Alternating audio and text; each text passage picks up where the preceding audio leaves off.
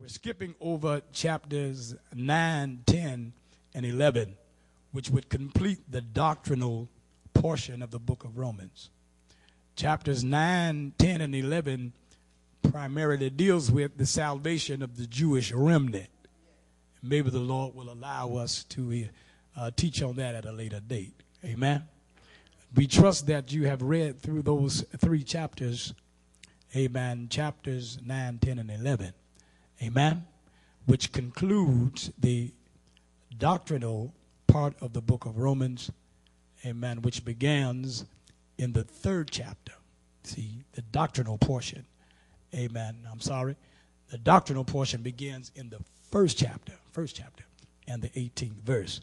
And it goes all the way through, amen, to the 11th chapter. That's the doctrinal. So we can see that the book of Romans primarily, the Apostle Paul is teaching on the doctrine of what? Salvation. Am I right?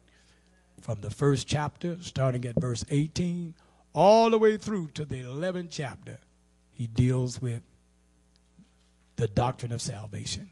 Amen. He talks about justification from chapters 3 to the end of chapter 5. Amen.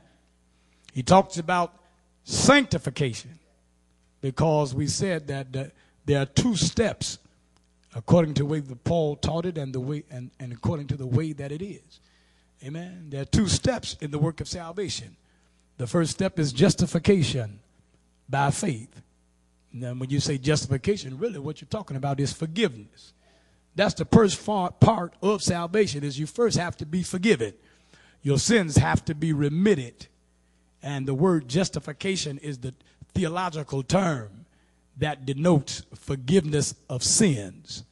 And is through the redemptive work of Jesus Christ.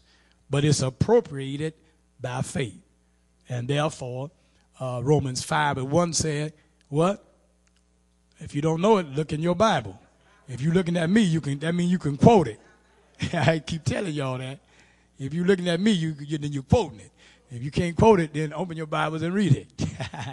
Romans 5:1. Therefore, being justified by faith, we have peace with God. Amen. Justification is just the first step. That does not complete the work of salvation. After being justified, if you have truly been justified, that means that you have demonstrated the works of faith, working faith. And the work of faith as it pertains to salvation, the action of faith. Y'all help me say faith is an action word. Amen. James elaborated on that. James said, you show me your faith without my work, without your works, and I'll show you my faith with my work. He said, saying you have faith, but you don't have no actions to back it up. It's like seeing a man hungry, and you telling him to be filled, but you're not giving him nothing to eat. Am I right about it? It's like telling the man to be clothed. He naked. You tell him be clothed, but you don't give him nothing to cover himself. You talking, but you don't have no actions. See, a lot of people got dead faith. That's what James introduces us to the term dead faith. Like the body without the soul is dead, so faith without works is dead. But working faith, as it pertains to salvation, the works of faith is what? Y'all help me say repentance, confession, and conversion, which means to turn away from everything that's wrong. And so that's the first step.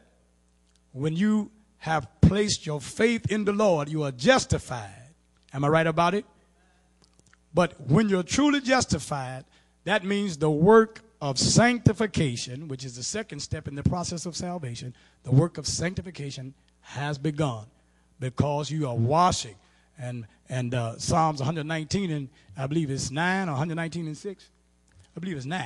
It said, wherewithal shall a young man cleanse his way? By taking heed thereto, according to thy word. So when you turn away from your sins and you've been converted, amen, that's the beginning of sanctification right there.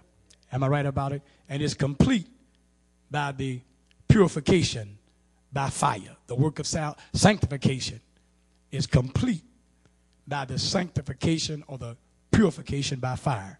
And what am I talking about when I say the baptism by fire? Talk to me. What is the baptism by fire? Y'all help me say baptism of the Holy Ghost. Amen. That's right. That's when the work of sanctification, being purified, is complete. See, that's why the Holy Spirit is called a seal, because it is the finishing touch on the work of salvation. You've been purified by fire. I can't stress that too much.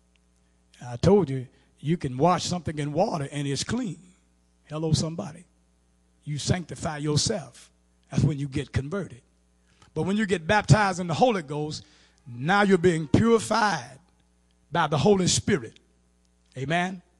And the Holy Spirit purifies you to what God's requirement is. And what is God's requirement in 1 Peter 1:15? Holiness. The Holy Spirit purifies you by fire and makes you holy. Am I right about it? That's sanctification. Am I right? And so now we're going to move on to the next division, which is the third division of the book of Romans. Amen. We've completed the doctrinal division. But we didn't deal with 9, 10, and 11, but you read through it. So we're going to the practical teaching, Paul's practical teaching. And that's chapters 12. We're going to deal with 12 and 13. But the practical teaching, the third division of the book of Romans, amen, would include chapters 12, 13, 14, chapters 15 from verses 1 through 13. That's the practical teachings. And the emphasis in the next 4 chapters is